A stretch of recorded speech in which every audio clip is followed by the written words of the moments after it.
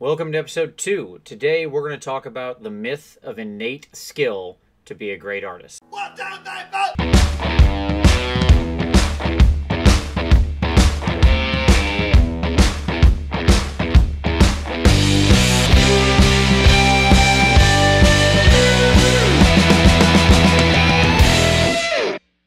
Yes, so today what I wanted to talk about is that all award-winning or competition or display level, pick your favorite topic, all the best miniature painters have an innate talent, right? That there's something innate about skill you have to be a great miniature painter.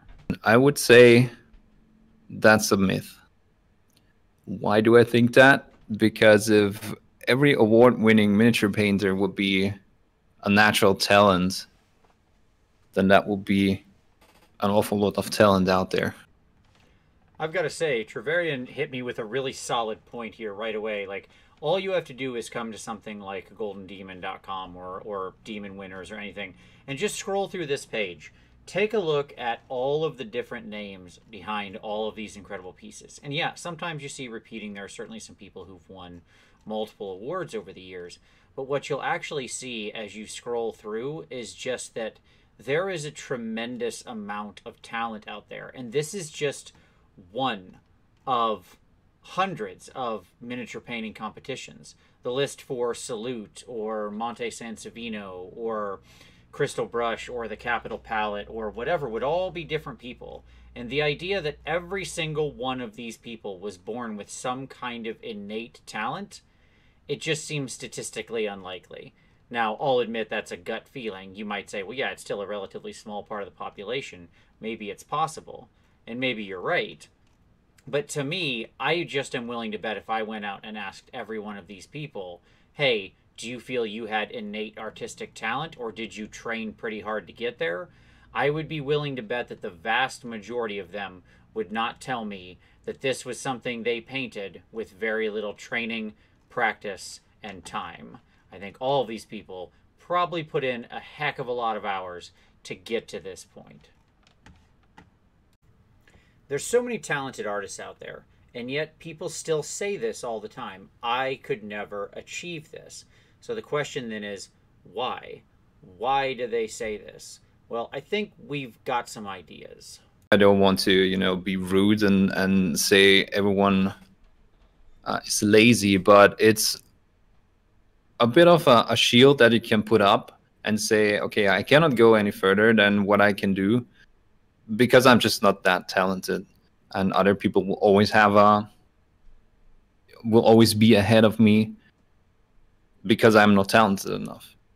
But I think, and I'm pretty sure because I feel like I also had that approach. People always forget that the people that they see on Instagram, like you mentioned, they all have a very long history of painting miniatures, and they put in a lot of work. And sure, some are going to have a natural knack for something, however paint behaves or how paint interacts or color harmonies and all of that. But I'm pretty sure with a lot of people, there's a lot of work and a lot of trial and error and a lot of investment that we don't see. I just believe innate talent has almost nothing to do with it. Certainly in professional athletes, that's the case. If you think of maybe the greatest athlete, the greatest basketball player, maybe one of the greatest athletes of all time, somebody like Michael Jordan. He was an incredibly innately talented guy, right? Coming up through high school and everything else. And then he went to college and he got cut because he wasn't putting in any actual work. And he had to go and he trained hard. And for the rest of his life, he would train very, very, very hard. He didn't become the greatest of all time accidentally. It was through hours and hours and hours of hard work. Yes, he had a good leg up over some competition, but by the time he got to people, when he met then on the field, people who had put in the hours, his natural talent was found wanting. So the question is, does that also apply to miniature painting in some form? Yeah, I think there's probably some levels of like dexterity or just kind of the way people, it might even not be genetic, it could be just training in other ways. Like some people are naturally good at recognizing things like color and understanding color balance and stuff. Like you mentioned earlier, I don't know how, like, I don't know the brain well enough to know how much of that's, you know, truly like quote unquote genetic and how much of it's just sort of nature versus nurture, right? But some people do have those kinds of elements. And I think that can make the learning curve more or less shallow, right? This art has quite a shallow learning curve if you really are just starting from zero. There's a lot of nuance to it. There's a lot of things to learn and understand. And so I think you could start, you know, farther ahead on that curve. But in the end, the answer is those people who you see painting that stuff, they put in the hours. Also, a factor is that when people come over from other art professions, but there is multiple people like that. So when they come in with a certain training and a trained eye into another field of art, then that can look like magic. And the important part there is they didn't show up with innate skill still, right? It was still just training in a different artistic field. They were interested in art, maybe they had been, you know, they had been drawing and stuff since they were young, but they still went and trained. They spent hours in university or something like that doing the work, learning the stuff, right? So they happened to shortcut their miniature painting training time by spending that training time doing something else. Another example for someone who really put in the work and within a short amount of time accomplished a Slayer Sword win is Vincent Hudden, or Hudden. I don't know how to pronounce his name. I think it's Vincent Hudden, who painted Magma Tracks, if you remember that one. Yep.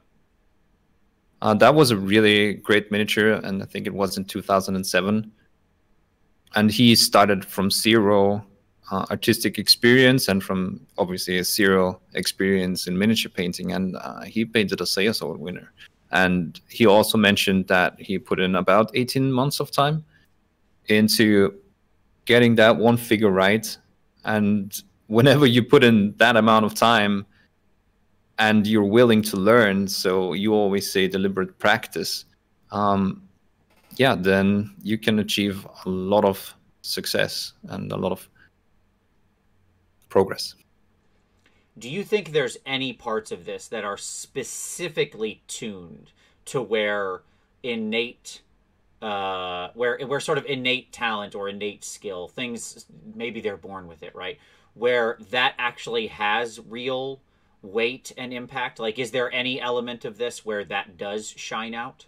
To me, this thing we do seems to split largely into two conceptual categories, and I'll admit I'm making a bit of a logical fallacy here, but let's just walk down this road for a moment.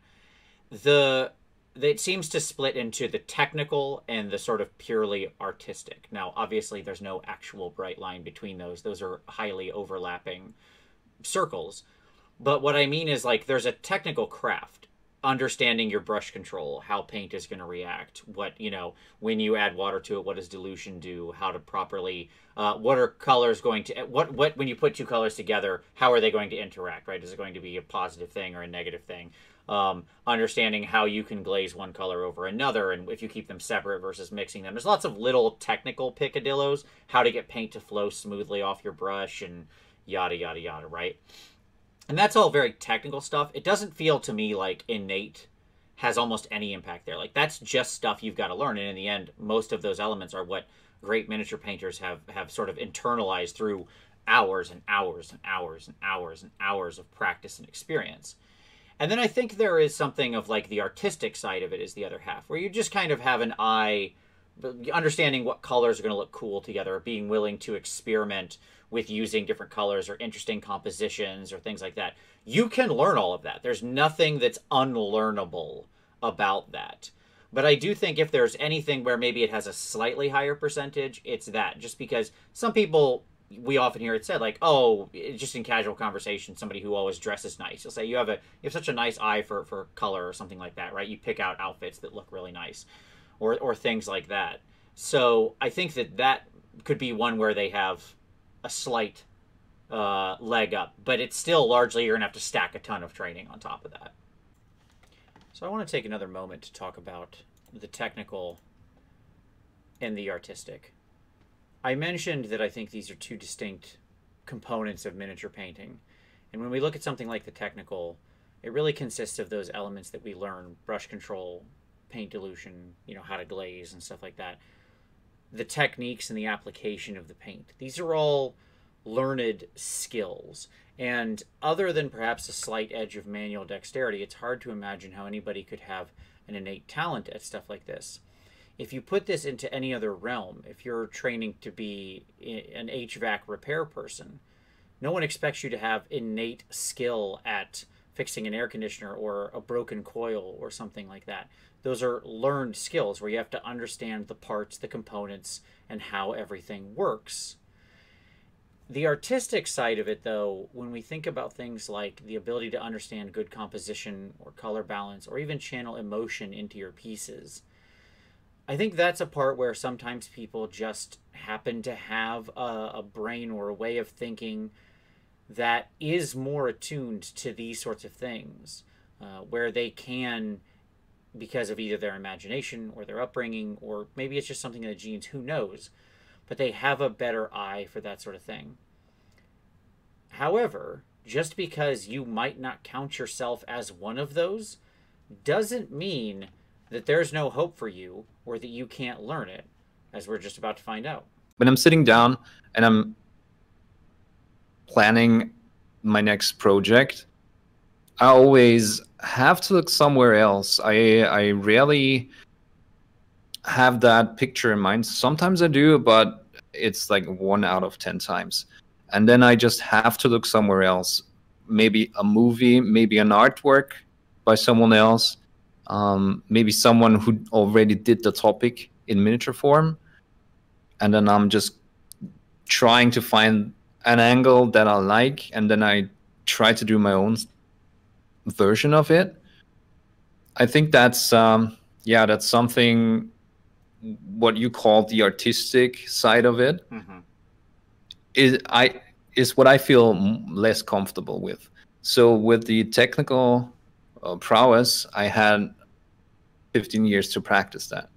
I have not always thought about composition and all of that during that time. So it might be that I just have less time invested into studying it, but I feel like that I always have to look somewhere else. But I think you can, or we must not say that's a bad thing. We kind of have to be aware of the weaknesses that we have and also the strengths, and maybe focus on your strengths and have them play into what we do, which also, again, plays into style or developing a style. And whenever we have weaknesses, we have to, again, deliberately see what we are lacking and how we can compensate for that. For me, it is looking at artworks, for example, to get inspired and get the creative juices rolling. Yeah, I think you're dead on there. There's sort of that element of the artistic side that is inspiration, right? The muse, the how readily do these...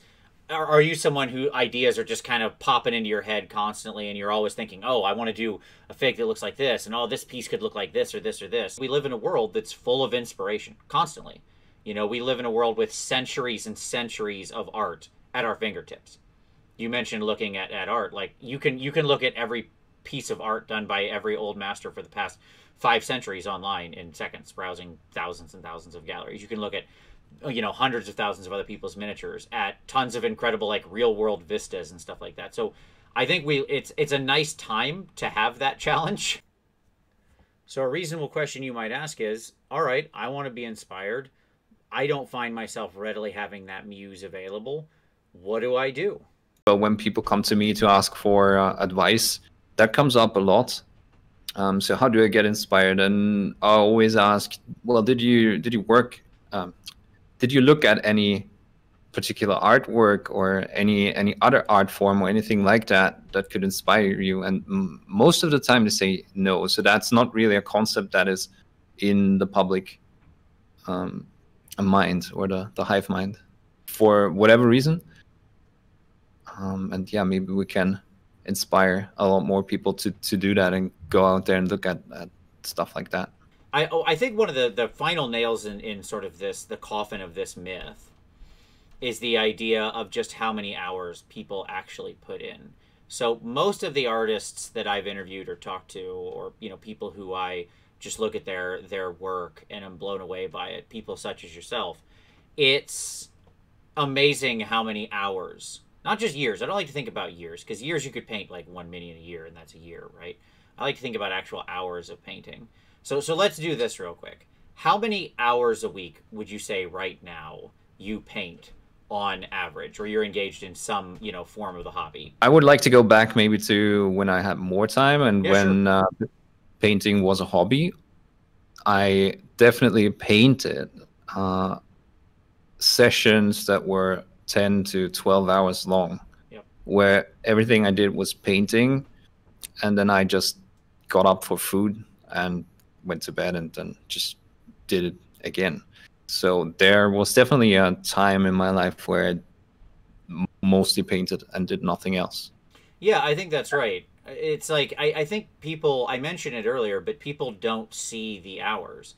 I mean, you've been painting for, pretty regularly and at a high level now for 15 years. Is that right? That's what you said earlier? On and off, yeah. And to me, that's when you think about the number of hours you would have spent in that time period learning, and then again doing it in a deliberate way, because you were also competing in a lot of that space, you were getting feedback in a lot of that space, right? And that's stuff that accelerates learning. So what always bothers me is and you kind of mentioned this earlier, is I think it's an easy defense to say I could never paint like that, right? Because I don't have quality X. And I think that is somewhat of a defense.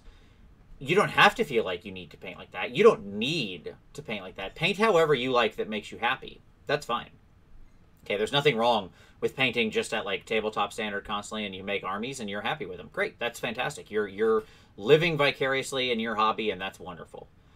But at the same time, if you do want to improve, you can. It's just the hours and the deliberate practice. That's all it is. That's every artist I've talked to who's put in 5,000, 10,000, 15,000, 20,000 plus hours. That's what it is. It's just they put in that time. And so even if you don't have a lot of time every day, if you set aside 1 hour and you focus on some deliberate thing you're working on, I think you see that's when the benefits happen. That's when the breakthroughs happen, right? That's when you start learning. So what's the summary? In the end, I think when you look at what we discussed, you see how you only witness what these painters do on their most recent piece. And it's easy to look at that destination, which seems so far away, over the horizon on your own personal hobby journey and go, I could never get there. But it's no different than looking at the real physical horizon and seeing how far away it is and thinking, I could never get there. But if you take enough steps or get in your car and drive or get in an airplane, you'd be amazed how far you end up. And it's the same here.